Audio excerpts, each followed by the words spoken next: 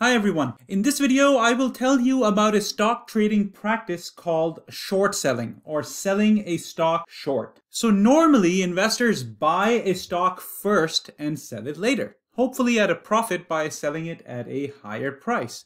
Well, short selling works the exact opposite way. You sell the stock first and then buy it later, hopefully to profit by buying the stock at a lower price. Now you're probably wondering, well, how can I sell something before I even own it? Don't I have to own the stock first? Yeah, actually no. In a short sale, you can sell someone else's shares. So what happens is that brokerage firms like Robinhood or E-Trade hold a wide range of stocks and securities on behalf of their clients. So when you decide to sell a stock short, your broker essentially lends you someone else's stock to sell. And what you're hoping is that not too long after you sell it, the price will drop, you'll buy those shares back and return them to your broker. But now you're wondering, well, what if I sell those shares and the price doesn't go down, but it goes up? And what if the person whose shares I just sold wants to sell their shares before I've had the chance to buy them back? Yeah, that's the risk both you and your broker are taking. Technically, your broker can simply take another client's shares and give the proceeds to the person whose shares they lent to you. And your broker will often do that, but only up to a certain point. Because as the price of the stock increases, your broker knows that it is becoming more expensive for you to buy back the shares, and the last thing your broker wants is for you to not be able to pay them back. Which is why, in order to protect themselves, brokers do a few things. First, when you sell the stock short, the money doesn't go into your account. Your broker holds it in their account on your behalf. Secondly, at the time you sell the stock short, they require you to put additional money or equity in that account. This is called your initial margin. And the Regulation T of Federal Reserve Board basically says that you have to have an initial margin of 50%. And not just that, your broker will also require a maintenance margin, typically between 25 and 40%, so that if the price of the stock starts to go up after the short sale, there is enough money in the account that the broker can themselves buy back the shares that you borrowed from them. Alright, so with that background information, let me actually walk you through a simple numerical example that shows how short selling works and also how it influences the returns that you make on your investment.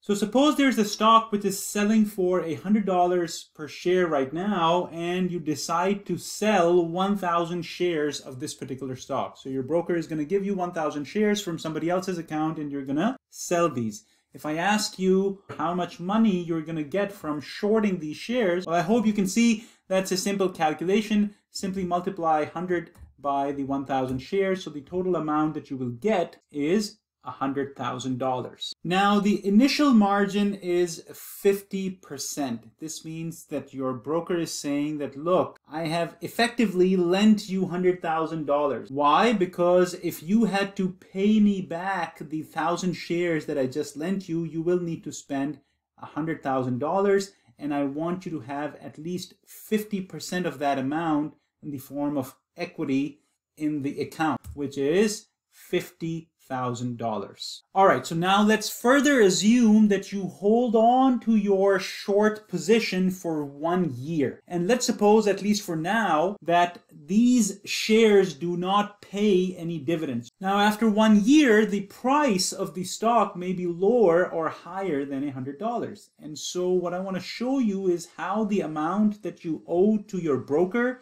and the worth of your equity and your margin will look like depending on what the year-end price is. So as an example, let's suppose by the end of the year that the price of the stock is $30. And now you have to return the 1,000 shares that you borrowed from your broker. If I ask you how much is the dollar amount, not the shares, but the dollar amount is that you owe to your broker, technically it's simply 30 times the 1,000 shares that you owe to your broker. And as you can probably see, this dollar amount is going to be different depending on what the year-end price is. And so I can copy this formula and paste it through and through to show you how much you will owe to your broker at the end of 1 year, depending on what the year-end price is. We can use this information to actually figure out what the worth of your equity will be at the end of the year. Specifically, recall that when you did the short sale, you had $100,000 in your account from the short sale proceeds and also $50,000 of your own money. Now, if the price ends up being $30 by the end of the year, all you have to do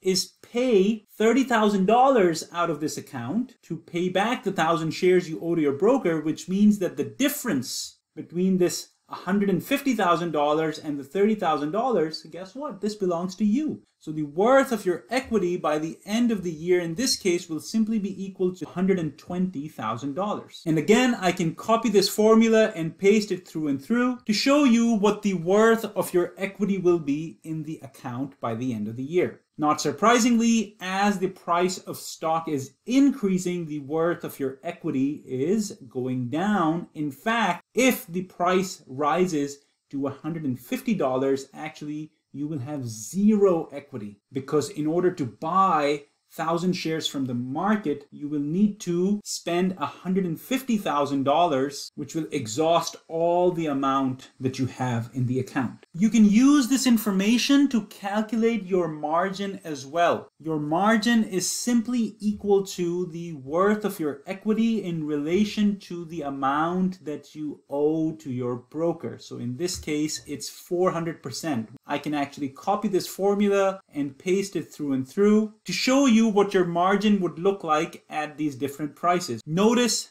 that your margin declines as the price of the stock increases. The moment the price drops to something like $120, notice that your margin is now 25%.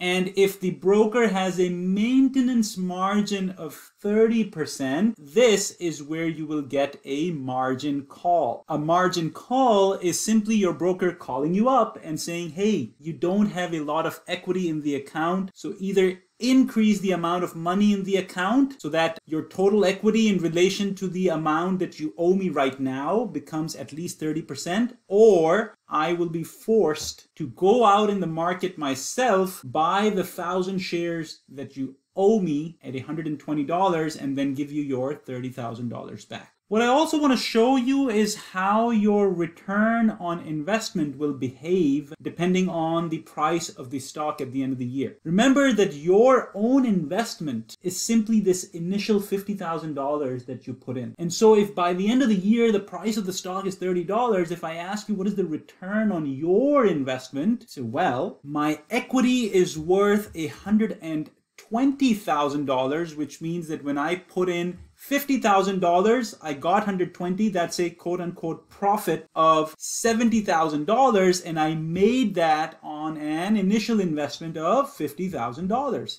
So the return on investment is a nice looking number, $140,000. And I can copy this and paste this through and through. And so no surprises that as the price at which you have to buy back the stock is higher, your return is going down. For some perspective, what I actually want to show you is the return on the actual stock depending on these year-end prices. Specifically, if by the end of the year, the price of the stock is $30 and at the beginning it was $100, if I ask you what was the return on the stock, you'll say, well, it's simply equal to this $30 minus what the price was at the beginning of the year, which was $100. I can divide that by this $100. So negative 70%. And again, I can copy this and paste this through and through. So notice two very important things. First is somewhat obvious, which is that if the stock does poorly, you do better. But more importantly, notice that negative returns on the stock translate into magnified positive returns for you.